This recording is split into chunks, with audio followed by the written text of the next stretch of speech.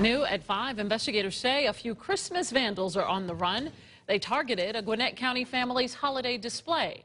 The family says they've decorated their home for several years. They also take donations to raise money for local charities. Channel 2's Barrett Peterson is live in Lawrenceville. That holiday display was damaged over the weekend. Barrett? Take a walk with me. I'll take you on a little tour here. It took the Adamczyk family 3 weeks to put up all these decorations. But it took a couple of vandals just 30 seconds to tear some of it down.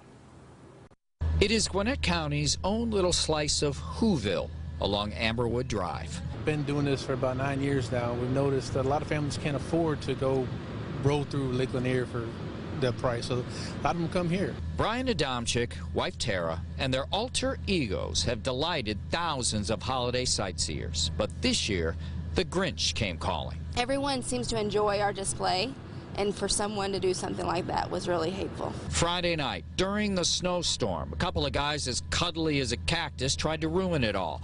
The family security camera caught them in the act. When we saw the video, they rolled right past the thing, stopped, got out, ran from the neighbors over to us, and just started destroying stuff. The crime was almost comical. You can see one of the vandals slipping on the ice and falling on his wallet.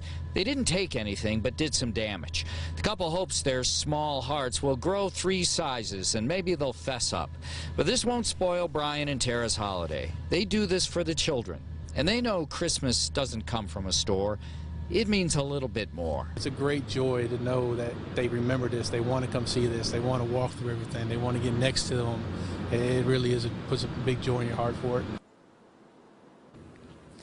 If you're wondering what it costs to power all of these lights, Brian isn't exactly sure because his electric bill is averaged over the course of the year, which is probably a good idea. Reporting live in Gwinnett County, Barrett Peterson, Channel 2 Action News. Well, certainly were some Grinches, Barrett. We hope that they are caught soon.